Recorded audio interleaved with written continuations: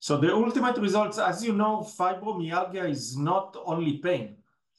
Okay, in many cases, the brain fog or the cognitive decline, lack of clarity, is even more disturbing than the pain. And the reason, again, is because of the injured brain tissue. So the results is a significant improvement in all parameters, okay? The brain fog, the pain, the disabilities, the sleep. Actually, any parameter that we look at was significantly improved with the treatment. Why? Because you are repairing the damaged brain tissue.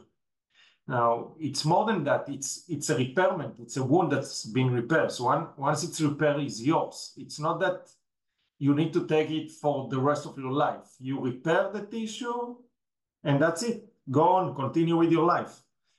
Many of the patients, specifically fibro that is induced by child abuse, are suffering actually from PTSD symptoms, okay, post-traumatic stress disorder symptoms. And there is also a significant improvement also with everything related to that.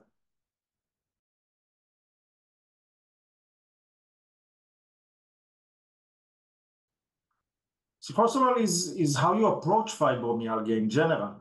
Okay, so today what we are doing is a checklist of symptoms. And based on that, we are making the diagnosis, which is something quite subjective.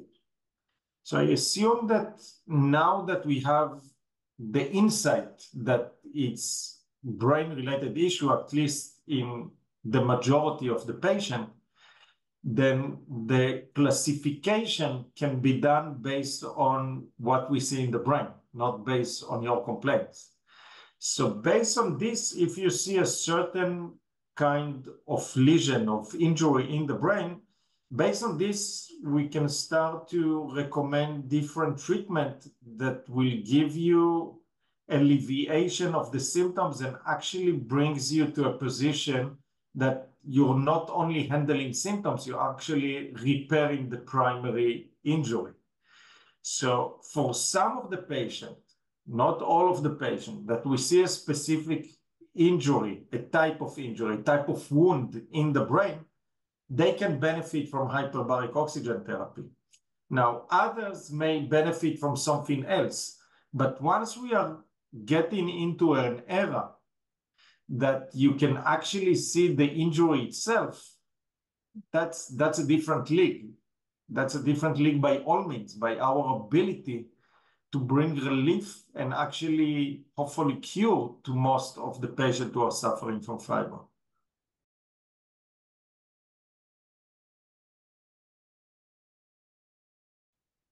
I would like first to reassure everybody who is suffering from fibromyalgia, it's not your imagination, okay? You know, that when I was in medical school, we used to refer to fibromyalgia as people who are not straight in their mind, okay? Or mental issue, psychological issue. It's not. So first of all, fibromyalgia, it's a real biological damage. The damage is in the brain. We can see it with the new imaging, the functional imaging that we have today. It's not imagination. People are really suffering. It's a real biological injury, okay?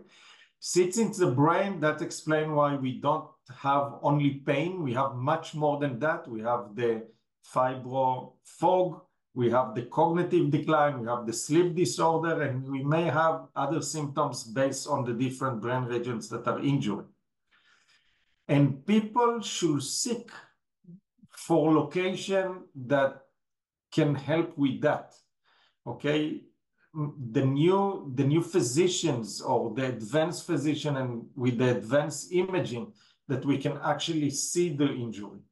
And once we see the injury, we can start to think of new treatment approach like we have now in our hand, and soon I assume there will be additional one that are actually targeting the core injury in the brain and not only trying to help you go through the day with different symptomatic medication. So the things that happen with fibro are quite exciting.